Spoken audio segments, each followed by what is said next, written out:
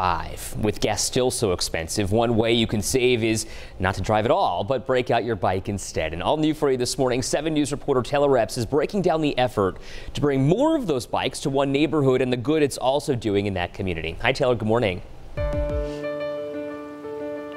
Hey Ed, good morning to you. I'm standing in front of a new community hub here in Buffalo's East Side. Starting tomorrow, this is going to be a place where you can borrow a bike, get your bike fixed, or even just come down and hang out. And it's all about increasing access and mobility for this neighborhood.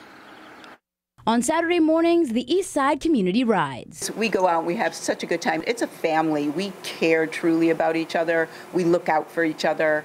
It's set up purposely to make sure no one's left behind. That's what the East Side Bike Club is all about. It's only grown since its start 6 years ago. Now they're expanding to this building to do more than the weekly ride. The e-bike library is a library, so there is no charge. You're not renting them. We're loaning them to you. They'll have 50 of these e-bikes here on Kensington. It's designed to give the community more mobility. For people that have needs that exist outside of a short-term, one-time use, they can pick up a bike here through our program, use it to commute for groceries, to work. You can borrow one of these for a week at a time. They're battery powered and easier to ride than your average bike. So the e-bikes are pedal assisted bikes, so they really give you a little bit of an extra boost. Folks who would say, oh, I haven't ridden a bike in years, I am so out of shape. And they got on an e-bike and loved it because it took away all those barriers. They'll also host bike workshops and have mechanics on site so people can bring their own bikes in or donate them. Those will then be part of our Earn a Bike program for people in this neighborhood. Getting people to be able to go where they need to,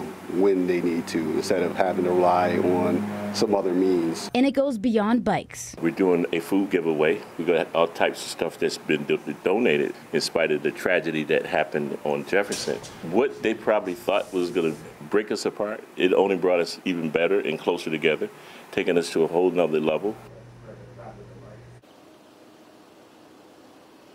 So tomorrow's the big day. You can stop by here at 1057 Kensington to check out the new space, check out all their bikes, and come down and grab a bite to eat. And even after that, they're going to be continuing to accept those donations of food, toiletries, and bikes. And of course, the Eastside Bike Club rides every Saturday morning from MLK Park at 10 o'clock sharp.